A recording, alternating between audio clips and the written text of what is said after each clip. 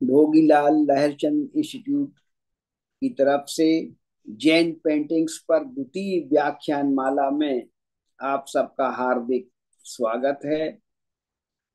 आपने देखा पिछले वर्ष हम लोगों ने डॉक्टर पवन जी के द्वारा भारतीय मंदिर एवं वास्तुकला का कितना सूक्ष्म अध्ययन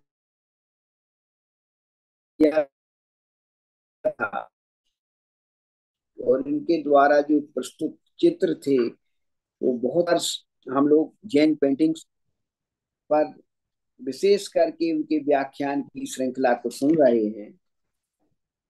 तो कल पिछले सप्ताह में हम लोगों ने, मेरी आवाज आ रही है मैडम आपके पास, आप लोगों के पास? हेलो। जी सर, आपकी ध्वनि सुनाई दे रही है। हाँ हाँ जी जी। तो आज के इस व्याख्यान माला में आप लोगों का स्वागत करते हुए, जैसा कि पिछली बार मैडम ने इंट्रोडक्शन भूमिका के रूप में एक विस्तार से जैन पेंटिंग्स के महत्व का प्रतिपादन किया था, जिसमें क्या क्या विषय वस्तु समावेश हो सकती है और है, उसका पूरा एक चित्रण हमारे सामने उपस्थित किया था। सिद्ध प्रतिमाओं का, फ्लैग का, स्वास्तिक का, फिर इसके बाद अष्टमंगल का विस्तार से प्रतिपादन किया था, और कैसे कैसे जैन भंडारों में हमारे चित्र हैं उन सब का प्रतिपादन किया था। आज हम देखेंगे कि कैसे हमारे कल्प सूत्र में, और इस तरह की जो कालकाचार्य कथा है, उत्तराध्ययन सूत्र है, आदि पुराण है, भक्तांबर स्तोत्र है, उपदेश माला है, यशोधर चरित है, शांतिनाथ चरित है, और संग्रहणी सूत्र है। तो इन सब ग्रंथों के आधार पर आज मैडम विशिष्ट चित्रकला का प्रतिपादन करेंगी।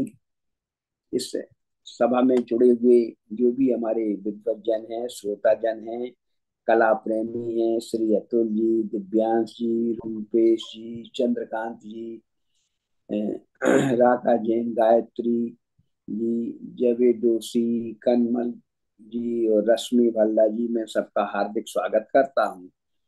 इसी तरह से मधुकर जी, संदीप जी, शिखा जी, सुशील कुमार सोनकर जी, स्वप्ना भोवाल जी, इन सबका मैं हार्दिक स्वागत करता हूँ कि आप लोग इसका लाभ भी ले रहे हैं और हम लोगों का उत्साह भी वर्धन कर रहे हैं। जैसा कि पिछली बार मैंने मैडम का परिचय दिया था, और मैं तो कहता हूँ कि जब वो अपना व्याख्यान देती है तो वह परिचय अपने आप हो जाता है उनकी विद्वता का। और उनके द्वारा कैवल्यम नाम से जैन पेंटिंग्स की बुक्स भी प्रकाशित है, और भी बहुत सी पुस्तकें प्रकाशित हैं, उनका भी हम लोग लाभ लेंगे।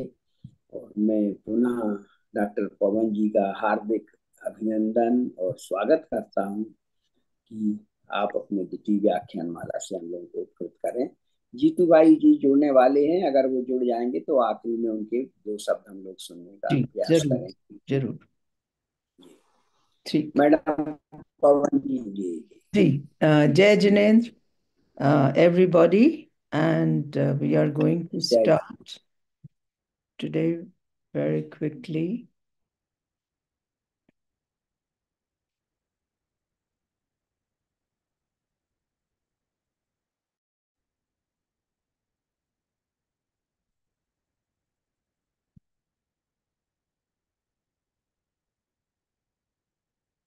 Yeah.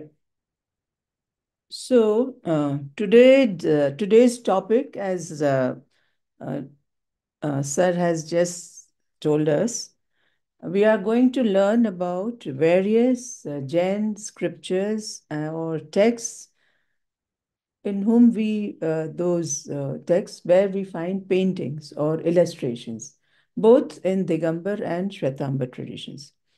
Mind you, these are only some examples of the texts which are illustrated, and as we progress in this the chain of lectures, probably we will encounter many more texts, right? So this is just a sample. I could tell you that these are some of the texts that we are going to look at today.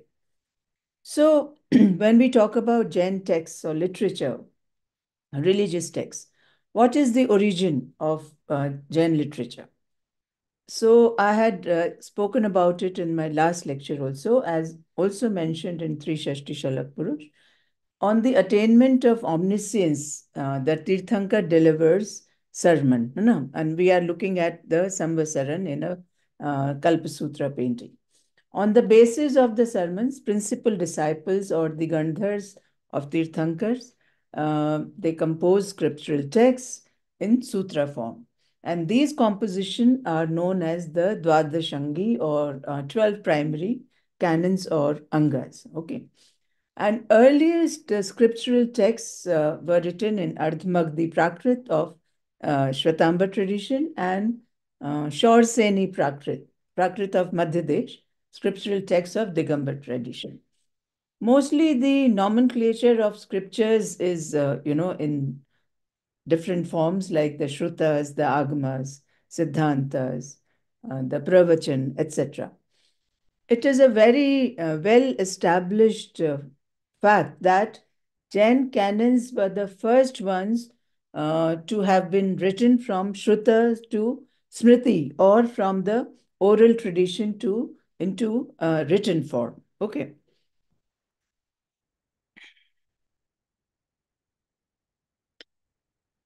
And before we look at some of the texts, let's first, devote some time into making of these Jain illustrated manuscripts, and only then we will be able to differentiate, one text from the other, and also the timeline when they were executed. So the earlier manuscripts were first written on palm leaf panels. We all know that. And the earliest known illustrated palm leaf manuscript is that of Nishita Churni in the collection of Sangvina Bhandar in Patan.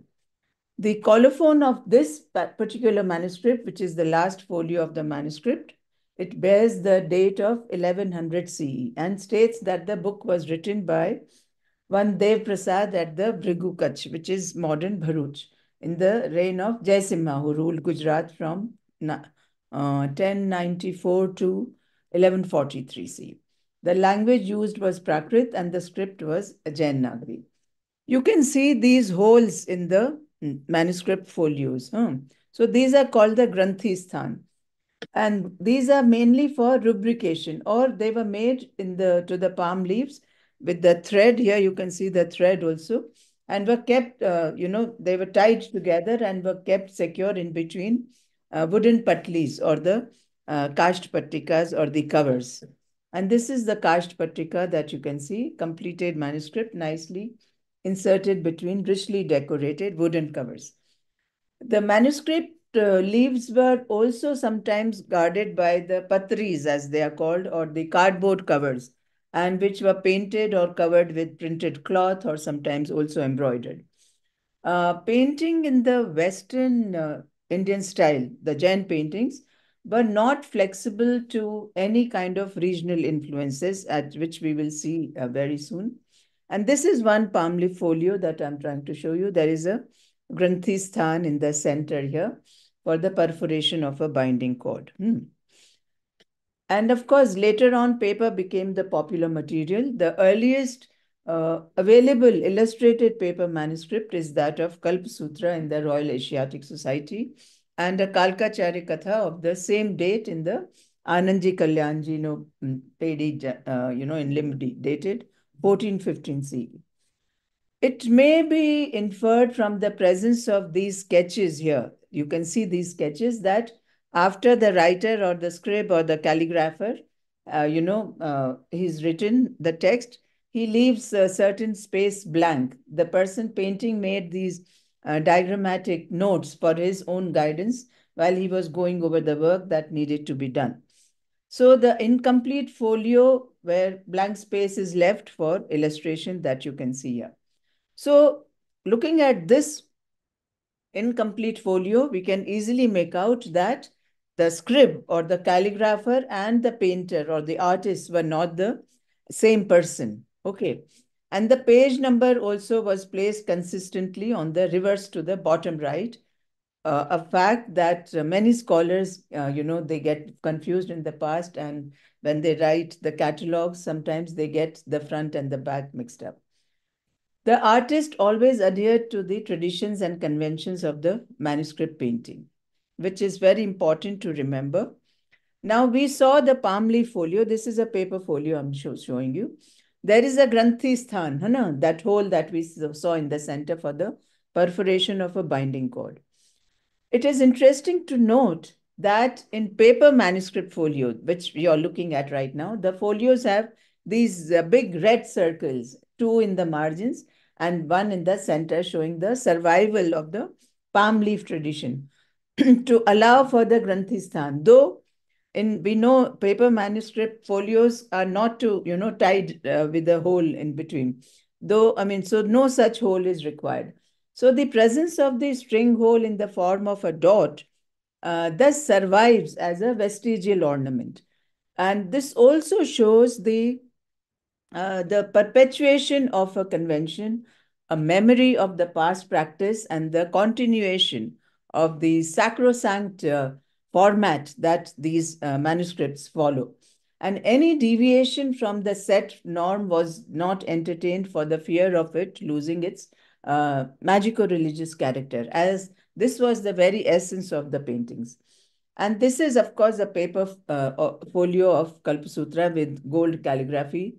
The text is written in gold paint on a red background in an elegant Jain Nagari script. Of course, it also is reminiscent of the royal editions which were produced under the pious Solanki king of Patan, Kumar Pal. And as I had mentioned last time, he had created 21 libraries alone in his capital town of Patan, and probably they were stored there. Okay. So the colors employed in the illustrations of Jain manuscripts were gold, either as gold leaf forming the foundation of the painting, or yellow gold pigment, which takes the place of gold as representing the very flesh or the body color. Other colors were black, pure pearly white, red, blue, green, and pink. The writing is on each side of the folio, and the folio is flipped over horizontally as the text was read, like this. It was flipped over. The last page was the colophon, which bears the date of execution, along with other details such as patrons, provenance, etc. So it may be, remarked that looking at this painting, Jain paintings exhibit marked peculiarities, I would say, in the delineation of the human form. The most conspicuous being those of the three-fourth profile that you see, and the in which the further eye is, further protruding, out unnaturally. This is the further eye that I'm talking about, which is, just hanging in the air unnaturally, and the long pointed nose, which is projects beyond the outline of the cheek. Yeah. So these are, we'll talk about some more typical characteristics of the Jain paintings. Angularity, let's look at this painting. The angularity that you see of the features and the projection of the further eye. Here you can see again, all the characters will have this further eye. This is the main characteristic, okay? Broad chest. Sometimes it is so exaggerated that a distinction between a male and female is also almost lost. And lion waist, which is attenuated waist. Broad shoulders, but the waist is very, very thin. A three-quarter profile position in which the further eye protrudes unnaturally, and long pointed nose projects beyond the outline of the cheek. Very, very pictographic, I would say, and minimalist. And more emphasis is given on the narration than the aestheticity of the painting, and total disregard to any kind of perspective or depth, which actually we encountered in the later paintings. Yeah. The tortuous appearance of the postures, if you can see here, the queen, Tirthanka's mother, is shown lying down, but her posture is somehow very, very torturous if you look at. The stiff and heavily starched appearance of the garments that we look at here. And most importantly, the depiction of highly decorative textiles that we see in the form of costumes, furnishings, here you can see, and tapestry or the bed covers, etc. So textiles depicted exhibit the contemporary trade, or especially the textile trade that was flourishing in Gujarat, and those products were being exported westwards to Central Asia and Egypt, and eastwards to Indonesia, I would say that. In fact, further eye is the most important characteristic, and the tradition of this further eye raises some very basic questions. What was its origin? Was it a pan-Indian phenomenon or regional? Was it particular to Jain paintings? Were the artists untrained?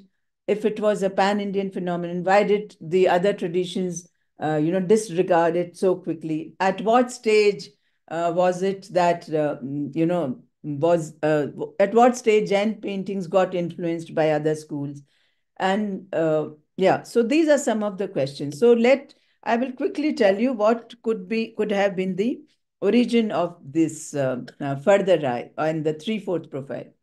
So let us examine the precursors of the typical characteristics of the Jain paintings, especially with reference to the further eye. At Ellora, wall painting of the Kalashna temple, 8th century, we are looking at Lakshmi ceiling painting, cave 16.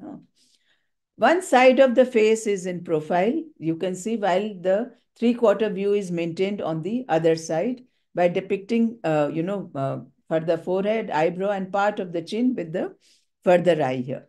In later paintings, a slight part of the upper cheek, here, this one, was still visible, which transformed itself by its absence and as the further eye hanging in the air in illustrated manuscripts of Western India, which means that in later paintings, this particular cheek totally disappeared and you could just find one eye outside, known as the further eye. This became the artistic traditions of the time, pan-India and not religion or region-specific.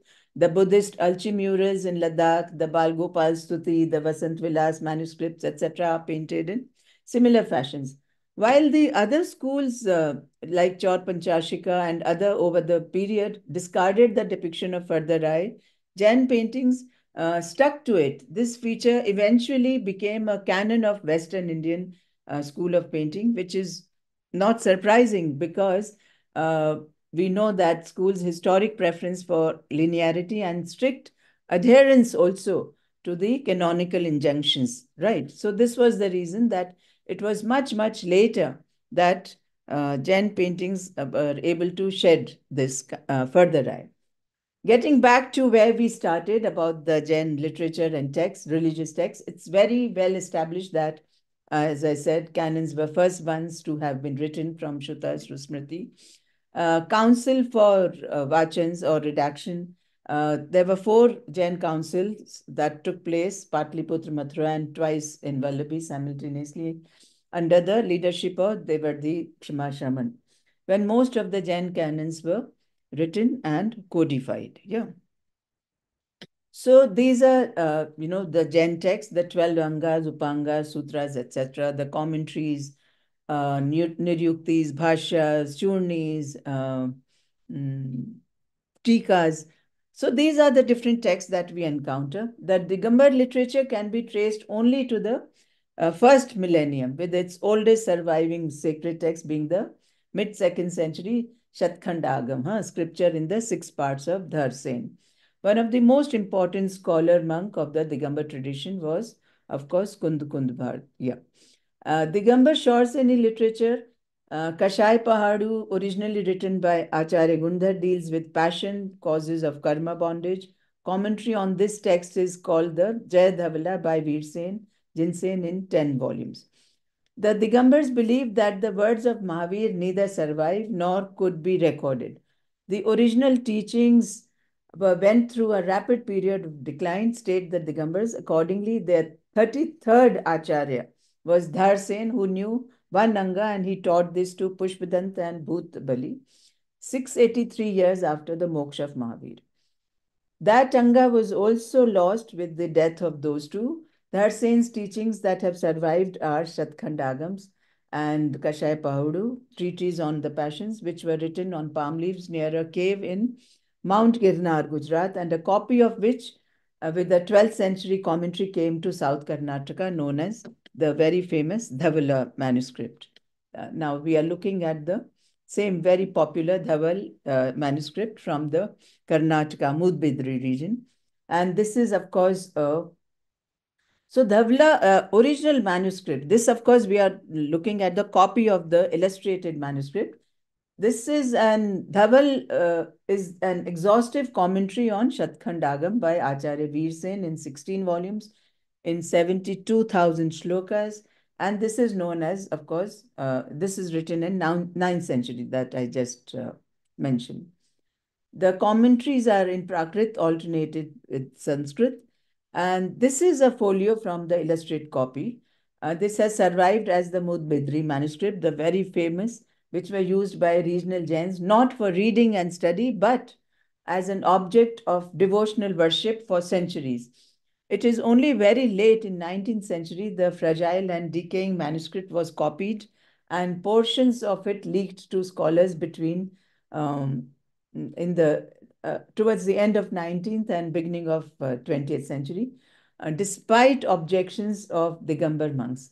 It is considered to be the oldest known Digambar text, ultimately traceable to the 2nd century.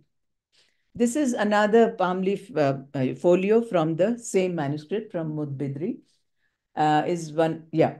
So here we can see Bahubali, and he's flanked by his two sisters, Brahmi and Sundari. They were wearing Kakshat style dhotis, which cover their breasts and are then taken over the left shoulders and cover their heads. They are shown without any upper garment. Such was the, custom at that time. The headdress and the ornaments point to the South Indian influence. They are shown removing the vegetative growth that has entangled Bahubali's legs. In this context, they can also be identified as the two Vidyadharis, which the Digambars believe in. Agamas, we know, are divided into Purvas, Angas, Angbahyas. And one of the Angbahyas are the Ched Sutras, 6 in number, on the monastic conduct and behavior of the ascetics.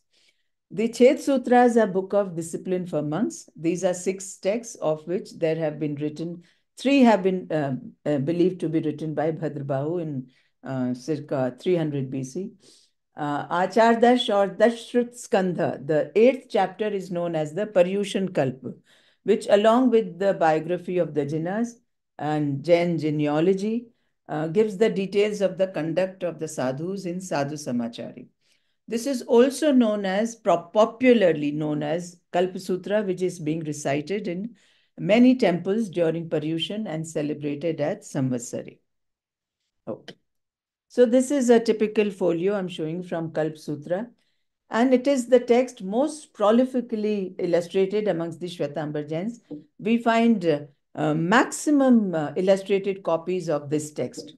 Mostly in prose, it has been divided into 291 sutras and paragraphs, or paragraphs rather. It has 3 distinct sections that I just spoke about, the Jincharit, Thavirvali, and Sadhu Samachari, which talks about the, life stories of the Jinas, the genealogy, and the conduct about the monks, how they should be, especially during the rainy season. So attention is focused on what have been called as the Panch Kalyanak, or the 5 prime events in the lives of the Tirthankars: Garbh, Janm, Diksha, and Garbh, Janm, Diksha, Gyan, and Moksha. These are the 5. Names of the chief family members of these Tirthankars are also given. Life of Mahavir is given in great detail. And also the episode of transfer of embryo, which I spoke about in my last lecture, is also given. Some episodes of Parsh, Arishnemi, and Rishabh are also described in Brihat Kalpasūtra. The author of the Kalpasūtra says that the events in the lives of remaining 20 should be taken as being exactly same as those described in the case of Mahavir, except for the incidence of the transfer of embryo. This is Kalkacharya manuscript folio, a non-canonical text appendix to Kalpasūtra, describing the story of Kalkacharya, whose sister, here you can see Kalkacharya, whose sister is abducted by the king of Ujjain, Gardabil. Here Kalka is being presented to the Shahi king, and Kalka unfolds the plan to defeat King Gardabil for rescuing his sister and promises to hand over the throne of Ujjaini to the Shahi king. So the physiognomy, the facial features of these Shahi soldiers and courtiers are, you can see they are very Mongoloid, as they are, they are situated across the Indus. And you can see he's wearing a indigo color blue takla, what it's called, this outer coat, mid-calf length with short sleeves here. Yeah, four-pointed collar, which is, also known as the cloud collar here, and with decoration at the neckline. He's also sporting a Taj Kular on top, you can see on his head. And his long hair, there you can see they are braided and tasseled at the end. He has a very thin mustache and pointed beard. He's also wearing kuf. These are called the kufs, no? Which are mid-calf or knee-length boots with upturned pointed toes. You can look at the eyes here, the sidelong glances of these, no, all the Shahi soldiers, courtiers. These are, typical, only reserved for them. The further eye actually is, Kalka is shown with further eye. Okay, here you can see. It is only, for the Kalka, the Jain character in this whole painting, true to the style of Jain painting style, that you can see the pointed nose and the further eye. Okay. Then we come to some more. I showed you the slide where I showed Mool Sutras are 4 in number. They describe the fundamental ascetic rules, and Ogha Niryukti or Pinda Niryukti and Uttaradhyayan Sutra are 2 such Mool Sutras, which are often illustrated, we find. Okay, so here we are looking at Ogha Niryukti describes right food for ascetics to be accepted as alms, ya bhiksha. So 2 folios we are looking at. This is the one with Kamdev here, Shri, and 1 elephant here, and this is the colophon page. Palm leaf, and it is a dated manuscript, 1060, and Western Indian style again. So of the illustrated manuscripts of this period, the earliest is dated this 1060. One of the folios contains a lively depiction, representation of Goddess Shri and God Kamdev here, executed in very, very taut, expressive lines symbolizing inner energy. On the side panel of the same folio, you can see an elephant here and 2 elephants on the other folio. Right. The depiction of these elephants, they have these rounded bodies, suggest weight and volume. In terms of style, the inner grace of Kamdev here contrasts with the plastic rendition. When I say plastic, which means the rotundity, the volume, rendition of the elephants. So both are examples of 2 different schools of art or idioms, the origin of which interestingly lie in the ancient traditions of wall paintings, that of Ajanta Ellora. The portrayal of the elephant here, you can see, I'm showing you the detail. It almost matches with the, the wall, the ceiling painting of this elephant, right, which characterized the 5th century Ajanta painting, while Kamdev here, if you see, it is very much closer to the painting that we get from 8th century Ellora painting. So throughout this period, the stylistic expression kind of oscillated between these 2 styles, that of Ajanta and Ellora. And then later on, of course, the Jain paintings or the Western Indian paintings slowly developed a style of their own. So the next Mool Sutra, of course, I spoke about Uttaradhyan Sutra. It's a Jain text of 4th century. Is one of the most important sacred books of Shwetambar Jains, who venerate its antiquity and authority. The main text is written in Ardhmagdi Prakrit, accompanied by a Sanskrit commentary in smaller Nagari characters. The Uttaradhyan Sutra, one of the 4 Mool Sutras of the Jain canon, is a work in 36 chapters, each sermon on aspects of Jain doctrine and discipline. It illustrates some of the most important rituals also of the Jain religion. It is believed by Orthodox Jains to contain the actual words of Mahavir and are considered to be last teachings of Mahavir.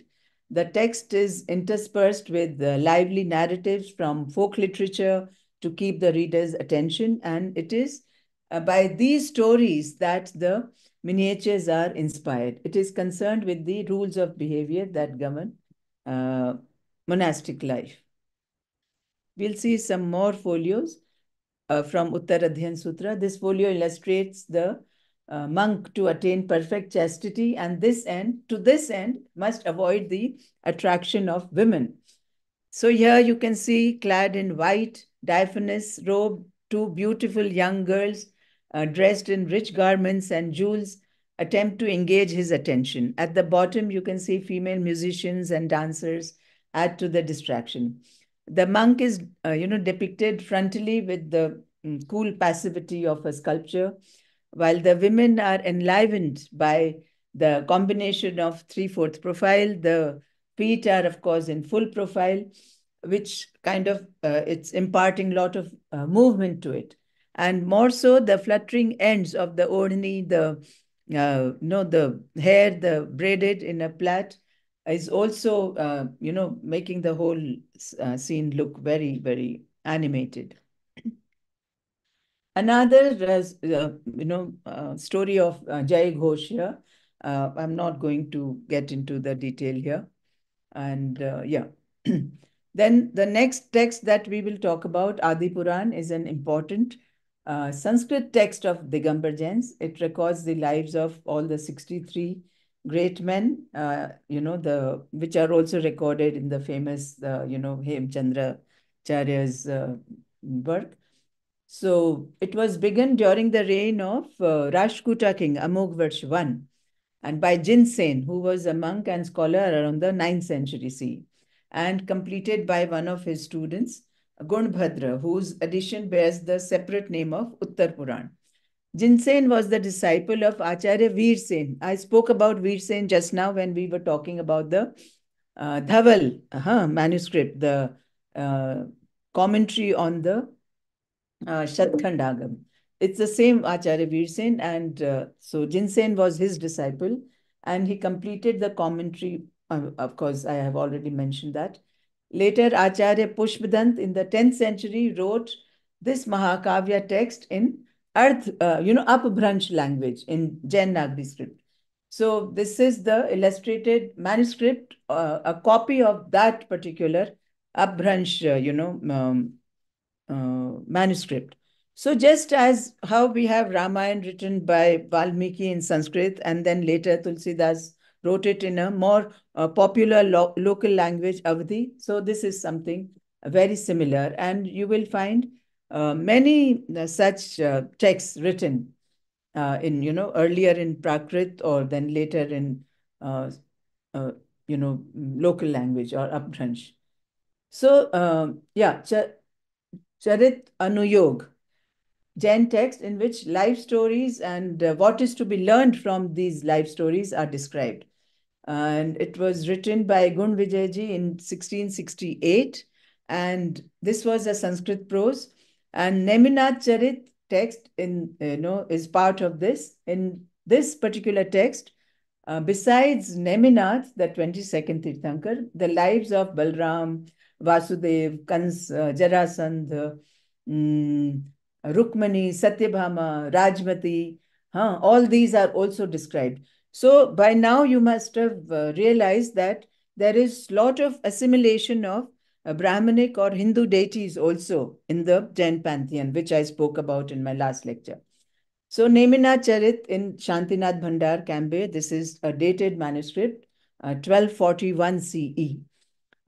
Okay, there are illustrations of Tirthankar Neminath, Goddess Ambika, etc. Here, of course, we are looking at a donor couple probably is listening to his teacher seated on a couch with folded hands and seated. Of course, the Shravika is also in the same posture.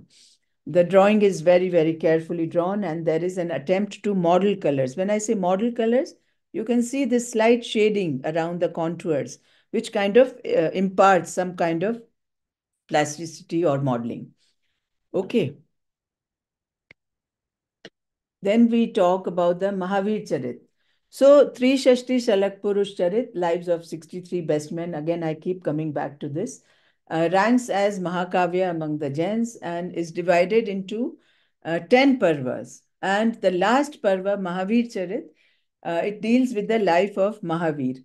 And also appendix to this book, Parishisht Parvan and Sthavir Bali Charit, is the biography of the earliest teachers of Jainism, whose names and the order of succession may be regarded as historical. So here you can see uh, a guru and a shishya here.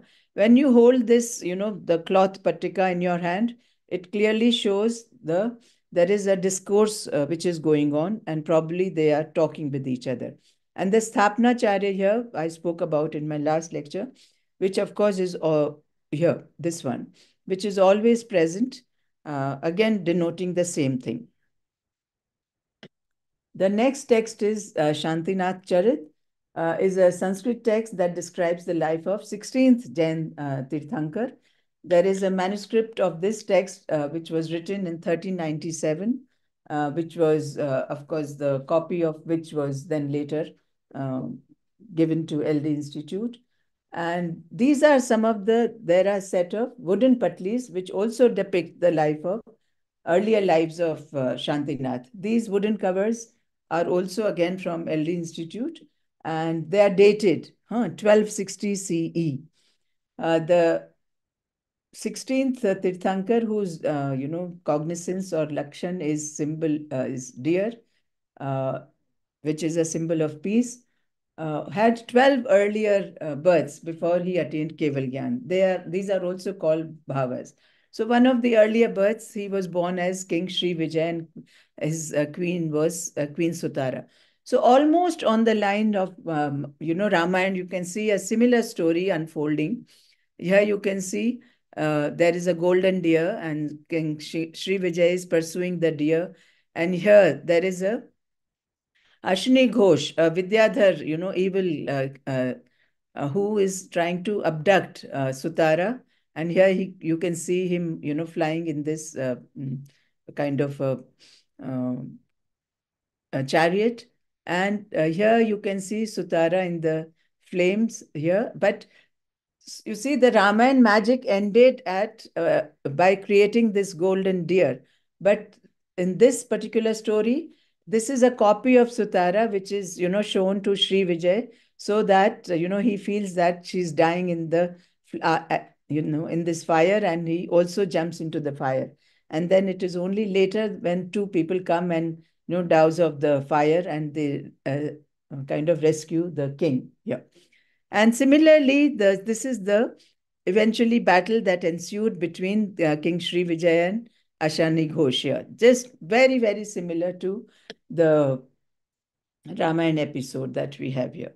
So many of the episodes that we encounter in Jain literature and in manuscripts, illustrations also, sometimes they draw from each other. I cannot say that who is, influencing whom, right? But there are a lot of similarities and overlaps we will find. So Updesh Mala, this is a folio, but this is from Bijapur, Karnataka. This is a very old Jain didactic text, contains 541 gathas and was composed by Dharmdas Gani. Okay. It is unknown as to when he lived, but Several commentators have regarded him as one of the pupils of Mahavir himself. However, because of the form of Prakrit language used in the text and the fact that the text has mentions of later monks also, like the Arya Vajra, the text seems to have been composed between the 5th and 6th century CE. Whatever it is, its age may be, it is quite certain that the text was held in very, very high esteem for a long time by Shwetambar sect. Several texts were composed after the model of the original, and several commentaries on it prove beyond doubt the popularity of this particular text. Okay. There are many, teachings. The text not only because became popular, but possibly began to be illustrated as well because of its popularity. Here you can see Parshvanath seated with seven-hooded snake canopy, and his snake cognizance is also there at the bottom. Here you can see the Padmavati and Dharnendra here on two sides, holding two chauris in their hands.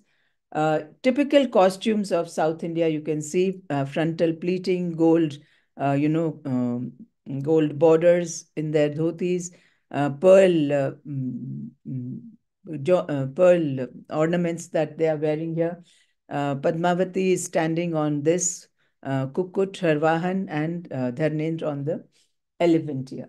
So, of course, the entire, the persona of these two are showing that they're displaying, their wealthy character. Also, sometimes when you have these two characters on the sides of the Tirthankar, sometimes they also uh, refer to the donor couples also in, many a times. So this is a folio from the same manuscript. This is the colophon folio. Of course, you can recognize Shantinath by the with the presence of deer at the bottom. Only the color of Shantinath is little bit of, in contrast. And it is a colophon page which tells us about the date 1678 CE, city of Bijapur. And actually, it was a Shwetambar donor who actually commissioned this, which is very, very rare because mostly in the region of Karnataka, Tamil Nadu, some parts of Orissa also, most of the time we will find Digambar, sect more dominant in these areas, right? So here, probably this is that donor couple that I was talking about, almost styled in a similar fashion that we saw in the earlier folio of Padmavati and Dharnendra. This is Updesh Mala, a scene from the life of Vasudeva and Samudra Vijaya. Let's not. So I only want you to, I'm not going to tell you the entire story. What I want you to focus here is the the rendering of the painting, how it is done.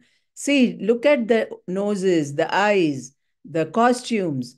It can easily be passed as a Mughal painting. So the angularity, the further eye, the stiff garments, the tortuous postures, the three-fourth profile, all that, most of it has just disappeared because we are looking at complete profile here. You know, and the costumes are totally, these are all Mughal costumes that we are looking at, the Atpati turban from Mughal period. And also as I told you, that this is a 17th century manuscript, right? So much, much later when the artists were already exposed to the Mughal paintings, etc., right? So these are some of the changes that we will encounter as we see some more manuscripts. Yeah. So Yashodhar Charit, this is a very popular manuscript amongst the Digambars.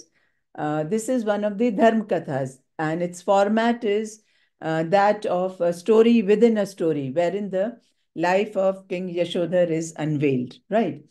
The main tenet of the story is non-violence, and through these stories, the laity or the commoners, they are reminded of the main teachings of the Jain religion. And through this, but this is non-canonical text. Okay, this is not one of the canons that we were talking about, the Yanga, Angas, Upangas, etc. And it is also called Jasahar Charihu, in the local language in Upper This text is mainly preferred by Digambars. Yeah, I have already spoken. And most of the illustrations are also done in Digambar fashion. So here the story starts with King Maridat, who's seated in the center here in Rajpur, receives a Kapalik who claims that the king can, move in the air if he offers sacrifices of a male and a female of every living species to the goddess Chandramani here. This is the goddess here. So two monks, but you're looking at here, the brother and sister here, very, very young, were brought to the temple by the soldiers, and of course the monk gave a discourse to the king Maridat, and of course he was very impressed by his speech and asked him as to why did he at such a tender age he became a monk. So the monk, of course, whose name was Abhay Ruch, then recounted the story of King Yashodhar. Okay, so this is how the whole thing starts. And then, of course, there are different stories and about King Yashodhar and his previous lives or next births, etc. So here he appeared as a snake and Chandramati, his mother, as a porcupine. Both met their deaths in the forest when the porcupine, of course, killed the snake. Here you can see the snake and the porcupine. And of course, the snake also was in turn killed by large animal. This is another very famous story. King Yashomati, the son of Yashodhar, in the course of his royal duties, proceeded for a hunting expedition. Yeah. On his way to the forest, he passed a Jain monk named Sudat. Here you can see uh, the Jain monk. The king actually could not get any hunt that day, and he was returning absolutely empty-handed. And that evening, when he again encountered monk Sudat, on seeing him, he concluded that the monk had been, very inauspicious, or he brought ill omen, and which actually must have prevented him from making any kill that day. So, in fury, he kind of set his dogs on the monk, which you can see in this particular folio here. But when they came near near the monk, they just stood still with their heads kind of bent. That is the story, right? So this is what is shown here.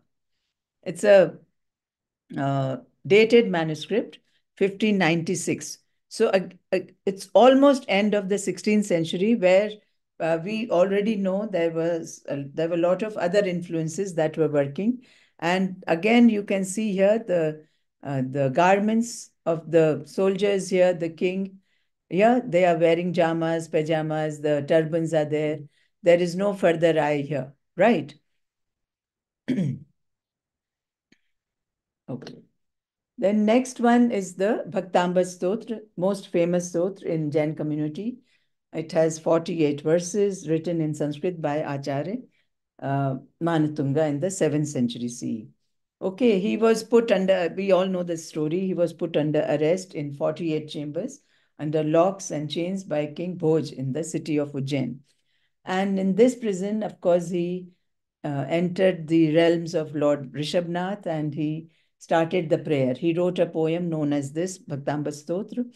And of course, flowing with the unbounded energy, he started praying. And there was a chain reaction due to this effect of Bhaktamba Stotra. It is said that Acharya Manatunga was he was no more imprisoned. He remained, as the locks opened automatically. Okay, widely illustrated in paintings. And this is, of course, in the Sanganer area, this particular painting is, yeah. And of course, the verses of Bhaktamba Stotra are supposed to have magical properties. And there are many temples. In fact, there's a temple in Bharuch with a section which is dedicated to the Bhaktambar and its author Manatunga.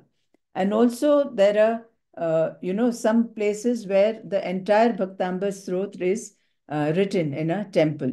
Yeah. Okay, this is another folio from a copy of same Uttar Bhaktambar Stotra only. This is again a dated one, 1773. In Jaipur it is.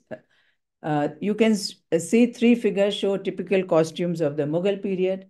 The marble architecture that you see has local influence of Rajasthan, and the niches in the wall here, you can see these niches here, जिनको हम आला बोलते हैं ना local language में. These are again, show Mughal influence. The interior and exterior spaces are divided by, separated by these curtains. The figures show contemporary costumes and textiles of that time. The further eye is totally missing. The painting is done in the popular Mughal style here. The borders of the painting are also, decorated with different variegated flowers, which again, harks back to the Mughal folios, no, the hashiyas in the Mughal folios that we encounter in Mughal miniatures. This is another painting, Indra carrying the Tirthankar on Aravat towards the Pandushila for lustration. Also, the dresses of the men here, jamas, pajamas, patkas that you can clearly see. Yeah. This is another one on the Pandushila. Indra and other gods are performing the Abhishek with milk and other unguents. Right. So these are the different ones.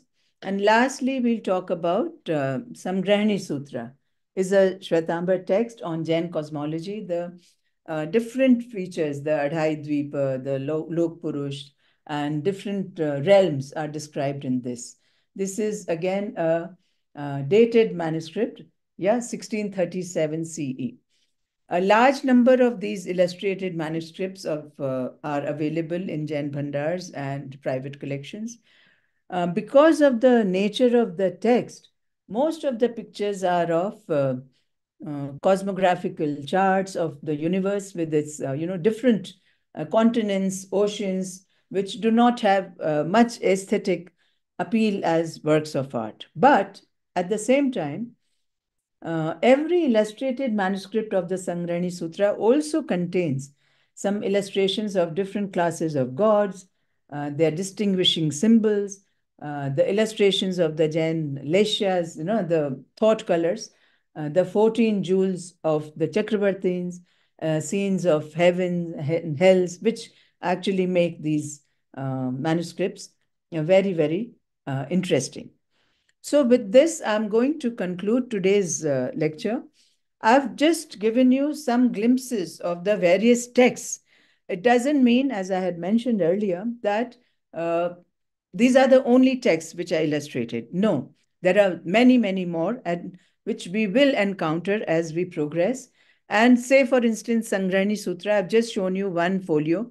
We will, dedicate an entire lecture on Sangrani Sutra, Kalpasūtra, then Kalkacharya, Adi Puran, etc., etc. Okay, so don't worry. Don't think that I've just shown you one folio of Kalpasūtra and that's it. We are going to study all these manuscripts in great detail later. Thank you very much. Yeah, with this, I'm going to stop sharing. Yeah. हम सभी लोग आपके प्रति बहुत बहुत कृतज्ञ हैं। और Thank you. अभी हम जीतू भाई जी को सुनेंगे, तो मैं निवेदन करता हूं कि जितेंद्र भाई जी हमारे इससे जुड़े हुए हैं, वो इस वक्तव्य पर अपना अध्यक्षीय उद्बोधन दें। जय जिनेन्द्र सर। जीतू भाई जी मेरी, हाँ जी जी सर, जय हाँ जिनेन्द्र जीतू भाई जी, जी जी नमस्कार नमस्कार। पवन जी, आप कैसे हो? बढ़िया सर, थैंक यू एकदम। आपका पूरा प्रवचन सुना, बहुत ही अच्छा लगा। आपने जैन चित्रकला पर बहुत ही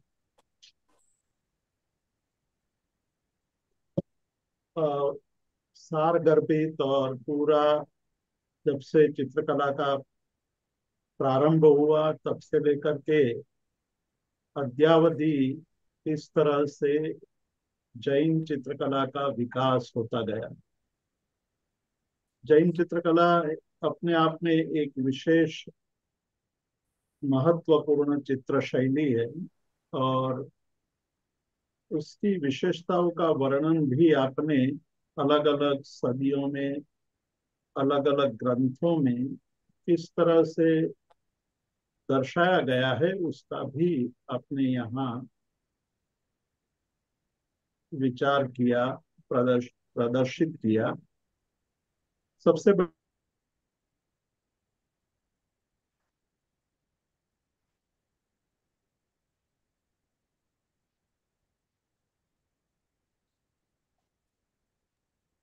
सर आपकी आवाज हमारी ध्वनि नहीं नहीं आ रही। सुनाई दे रही है। हाँ जी जी।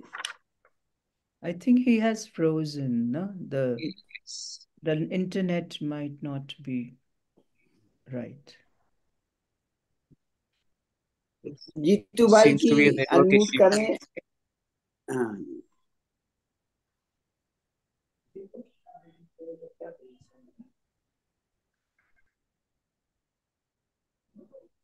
तो इंटरनेट का कुछ बड़ी समस्या भारी लग बात। रहा है जीतू भाई के साथ में जी।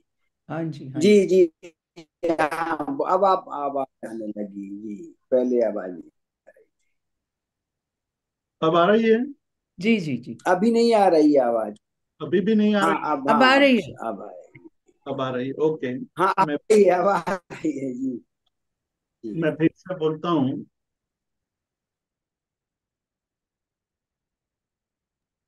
और इससे मेरे ख्याल से आ रही है, अब जी आवाज आ सर। रही है? जी सर। ओके। सही है। मैं आज के प्रवचन के लिए पवन कुमार जी को, पवन जी को बहुत बहुत धन्यवाद देता हूँ। पवन जी ने ताड़पत्रीय पांडुलिपियों में जब से चित्रकला का प्रारंभ हुआ, तब से लेकर के किस तरह से चित्र जैन चित्र शैली का विकास होता गया, और पेपर मैन्युस्क्रिप्ट्स में वो चित्रकला किस तरह से दर्शाई गई है, उसका भी यहाँ विवेचन किया। जो सबसे बड़ी महत्वपूर्ण बात है कि मैन्युस्क्रिप्ट्स पेपर जब से सुलभ होने लगा, और ताड़पत्रीय ग्रंथों में से जैन ग्रंथकारों ने पेपर को ही चुना, और उसके अंदर चित्रकला किस तरह से विकास की ओर आगे बढ़ती रही, उसका विवेचन किया है। अनेक ग्रंथों में जो बहुत ही दुर्लभ ऐसे चित्र, मैं जानता हूँ पवन जी खुद अलग अलग जगह पर गई है, वहां जाकर के खुद उनकी फोटोग्राफी की है। आज आपने देखा होगा कि पाटन और अन्य शहरों में जैन भंडारों में, जैन पांडुलिपि संग्रहों में जाकर के वहाँ के चित्रों को उन्होंने देखा, उनका परीक्षण किया, और आज इस प्रवचन में अनेक चित्रों का दर्शन कराया, जो सामान्य रूप से दुर्लभ होता है। हम जब जाते हैं तो हमारे लिए भी दुर्लभ होता है कि हम पांडुलिपि संग्रहकारों को जब कहते हैं तो कई बार कहते हैं कि चाबी नहीं है, कई बार कहते हैं कि अभी आज संभव नहीं है, आपको फिर से आना पड़ेगा। ये बहुत सारी समस्याएं हैं। उन समस्याओं के बीच भी पवन जी ने जो काम किया है, उसके लिए मैं बहुत बहुत धन्यवाद देता हूँ। अभी तो ये दूसरा प्रवचन है। आगे चल करके अनेक प्रवचनों में जैन चित्रकला के बारे में हमें जो अनेक नई नई बातें बताएंगे, वो हमारे लिए एक ज्ञान वर्धक होगा, और साथ ही साथ जैनियों की जो चित्रकला रुचि है, जैन चित्रकारों ने जिस प्रकार से पांडुलिपियों में छोटी जगह में प्रसंगों को दर्शाया है, वो अपने आप में अद्भुत है। विशेष रूप से मैं ये कहूँ कि आज उन्होंने पवन जी ने कई ग्रंथों का उल्लेख किया। कल्पसूत्र के चित्र, संग्रहणी के सूत्र और चरित्र काव्यों के अंदर दर्शाए गए चित्र, सिद्धांत ग्रंथों में बनाए गए चित्र, जिस तरह से आज यहाँ उसका हमें थोड़ा सा परिचय कराया। उत्तराध्ययन सूत्र है, शांतिनाथ चरित्र महाकाव्य है। मैं आपको एक और यहाँ इंफॉर्मेशन देना चाहता हूँ कि करीब 2013 में जब NMM, national mission for manuscripts के द्वारा भारतीय चित्रकलाओं पर अलग अलग सेमिनार आयोजित किए गए, तब हमने एलडी इंस्टीट्यूट ऑफ इंडोलॉजी में से दो सचित्र पांडुलिपियों के बारे में बात की थी। एक उत्तराध्ययन सूत्र के चित्र और दूसरा शांतिनाथ चरित्र के चित्र। दोनों अद्भुत चित्र हैं। दोनों ग्रंथों में जो चित्र बताए गए वो अद्भुत है, और एनएमएम के द्वारा भारतीय चित्रकला के श्रेष्ठ चित्र के रूप में दोनों पांडुलिपियों के चित्र को अवार्ड मिला। उसके बाद उसमें से शांतिनाथ चरित्र का चयन किया गया, यूनेस्को में भेजा गया, वहाँ उसको हेरिटेज के रूप में अवार्ड मिला। शांतिनाथ चरित्र में 16वें जैन धर्म के 16वें तीर्थंकर शांतिनाथ के जीवन चरित्र पर बात कही गई है। बहुत कम ही चित्र है उसमें, करीब 7 या 8 चित्र है, लेकिन वह चित्र और चित्रकला का जब से पांडुलिपियों में प्रारंभ हुआ, उस प्रकार कागज की पोथियों में जब चित्रकला का प्रारंभ हुआ, उस समय की ये प्रति है। कहने का मतलब ये है कि जैन पांडुलिपियों में जो चित्रकला हमें देखने को मिलती है वो अद्भुत है, और छोटी सी जगह में बहुत अद्भुत चित्र बनाए हैं। रंगों का चयन वो भी अद्भुत है, चित्र को बनाने की जो शैली है वो अद्भुत है। आज हमें जो दो चार बातें पवन जी ने बताई वो रिमार्केबल है कि जैन चित्रकला के चित्रों में आंख जिस तरह से नुकीली होती है, नाक एक विशेष प्रकार का है, दृष्टि जो बताई गई है वो एक अद्भुत रूप से प्रदर्शित की गई है, और कॉस्ट्यूम, वस्त्र परिधान वो भी अपने आप में अद्भुत है। ये सारी बातें पवन जी ने एक घंटे के इस प्रवचन में हमें दर्शाया है। और भी आगे अलग अलग ग्रंथों में जो चित्र प्राप्त होते हैं उसके बारे में हमें बताएंगे। मैं आज पवन जी का बहुत बहुत धन्यवाद प्रदर्शित करता हूँ, और आने वाले समय में हमें और भी नई बातें, नए चित्र और जैन चित्रकला के विषय में, जैसे अभी तो केवल ग्रंथों के चित्र के बारे में कहा है, बाद में वस्त्र पट आएंगे और तीर्थों के चित्र के बारे में बात करेंगे, और भी अन्य चित्रों के बारे में बात करेंगे। मैं पुनः पुनः धन्यवाद देते हुए आप सभी को भी धन्यवाद देता हूँ। आज इंडियन इंस्टीट्यूट ऑफ इंडोलॉजी के द्वारा प्रतिवर्ष एक कला पर इस प्रकार का आयोजन किया जाता है, व्याख्यान श्रेणी का आयोजन होता है। पवन जी की ये तीसरी श्रेणी है, और तीनों श्रेणियाँ बहुत ही सफल रही है, और हमारे लिए भी गौरव का विषय है कि पवन जी के द्वारा हर साल इस प्रकार के आयोजन होता रहता है। डीएल इंस्टीट्यूट के द्वारा आयोजन होता है, आप इस आयोजन में सहभागी होते हैं, इसलिए आप सबको भी मैं धन्यवाद देता हूँ। मैं माइक हमारे निदेशक प्रोफेसर विजय कुमार जैन जी को सौंपता हूँ। मैं आदरणीय जीतू भाई जी के प्रति भी कृतज्ञता ज्ञापित करता हूँ कि आपने और सूचनाएं दे करके हम सबका ज्ञान वृद्धि की। जैसा कि हम लोग नहीं जानते थे कि यूनेस्को के हेरिटेज में हमारे शांतिनाथ स्तवन की जो चित्र है उसको सम्मानित किया गया है। तो इस तरह की श्रृंखला में हम लोग और ज्ञान प्राप्त करते जाएंगे।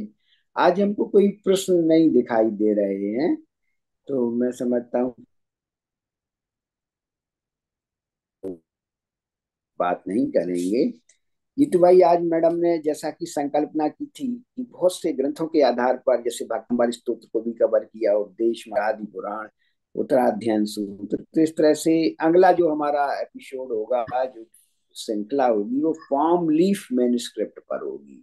तो मैं अभी सभी श्रोताओं को बताना चाहता हूँ कि बहुत ही महत्वपूर्ण श्रृंखला होगी। प्रारंभ में आपने मैन्युस्क्रिप्ट का जो परंपरा है, उसका जो सूक्ष्म ज्ञान है, उस पर भी ज्ञान प्राप्त कराया हमको।